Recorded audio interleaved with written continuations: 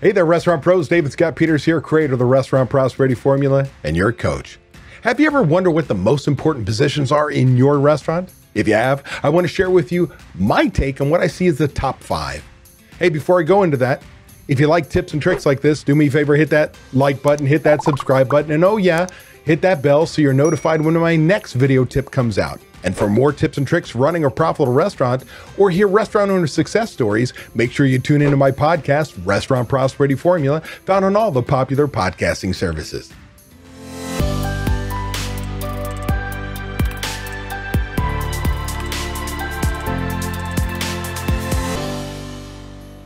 First, let me start off by saying everyone in your restaurant is important. As a team, we're working towards one major goal, creating memorable experiences for our guests. We're put on this earth to create memories, right? The guest experience is our priority. And as a team, everyone is needed to achieve our goal. There's not one person who's not important on your team. But for argument's sake, I'm going to share with you what I think are the top 5 most important positions in your restaurant and why. Number 5, dishwasher. Now, the dishwasher is in a major support role. On a busy day where you're getting crushed, they ensure the cooks have the pots and pans and utensils, the plates, right? All the flatwares out there that the servers can have deliver silverware and knives and things like that. They make sure that there are cups that the guests can have sodas and drinks and cocktails and you name it, coffee, you name it. The dishwasher is incredible because in a moment on the line, when you run out of sauté pans, your line virtually shuts down. Tickets start to rail. You fall behind. When your guest orders some wonderful cocktail that needs to be in a beautiful cocktail glass that's missing because they're not clean. You name it. We delay the process for our guests. When we deliver, worse, dirty glassware, right? We deliver a coffee cup with lipstick. We deliver beer that has, fingerprints on it on the outside of the glass. We put out flatware that has that crusty, it's clean, right? It's sanitary, but it's got that crusty thing on the edge of the dish.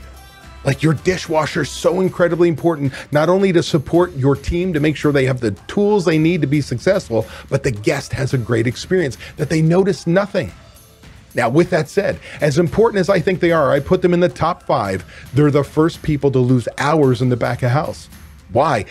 They're in a support role. They don't make me money. Cooks produce product to make me money. My servers and cashiers sell things, they make me money.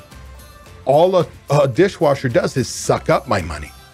So on slow days, I will cut their hours and I will have my cooks make sure they do dishes. My servers in a full service restaurant scrape dishes, soak silver, right? Make sure they're putting glassware emptied into the racks already.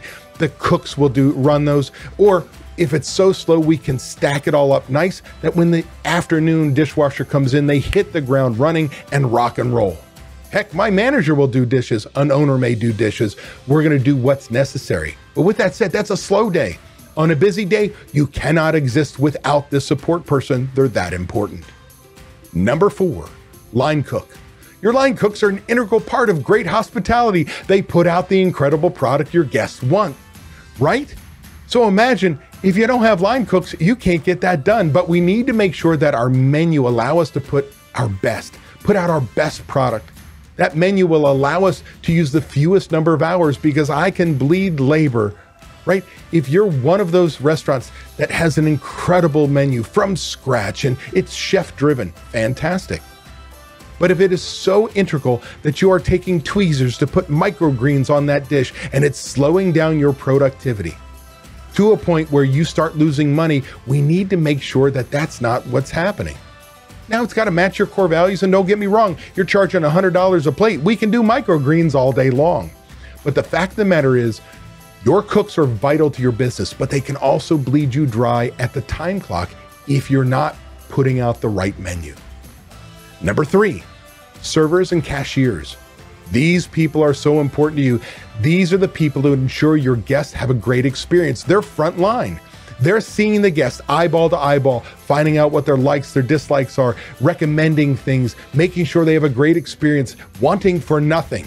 They drive your sales. They sell. They upsell. They make sure people have a great experience.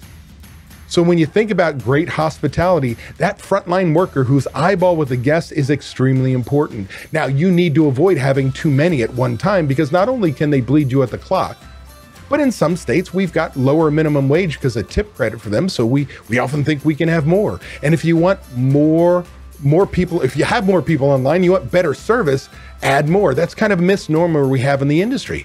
The truth couldn't be farther from that. Because think about it, when you have more servers and you have guests in your restaurant, what do? They play grab ass at the time clock or really at the POS terminal, and they ignore the guest. We want to be busy enough and have just enough people that our pinky toe is in the weeds. We're not in the weeds, but we're almost in the weeds because all we can do is pay attention to the guest and give them a great experience they want for nothing. But more importantly, make sure these people are trained, because if they're not, it doesn't matter how many you have. You're going to give your guest a bad experience. Number 2 on the most important list are restaurant managers. Managers are incredibly important. If you follow me on any level with the restaurant prosperity formula, you know that we need managers to execute our systems. So what does that mean? Why do we have managers in the first place? To ensure the process is working. Now, let me be very clear.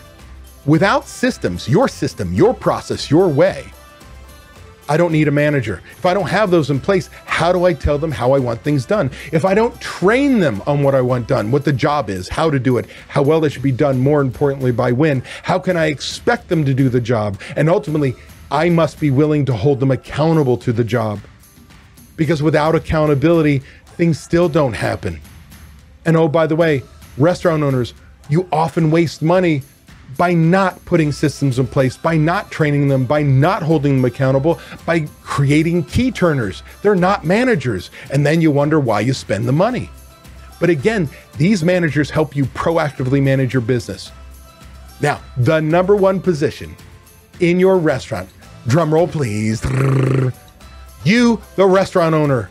The restaurant owner, you're incredibly important. You're the leader your restaurant needs. You work on budgets, marketing, developing your management team, and holding them accountable. You keep the company moving forward to make your dreams a reality, to make sure the guest has the best experience possible, to employ your people, to make sure they're gainfully employed and feed their families and pay their bills, to be there for your community. The restaurant owner, you are most important. Because ultimately nothing happens in your restaurant without your leadership. If you're tired of not being able to leave your restaurant because no one else knows how to run it, I want to make sure you know it doesn't have to be that way. You can leave your restaurant.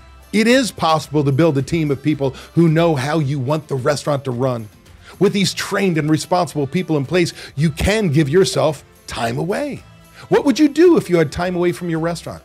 Would you sleep better? Would your relationships improve? Would you feel more relaxed? These are all things you deserve to experience as a business owner. It's why we own our own businesses. If you would like to learn how to own a restaurant that doesn't depend on you to be successful, click the link in the description to watch a free training course that teaches you exactly what you have to do. Also, be sure to subscribe to get my weekly tips and watch these 2 videos to get more information and guidance for running a successful restaurant.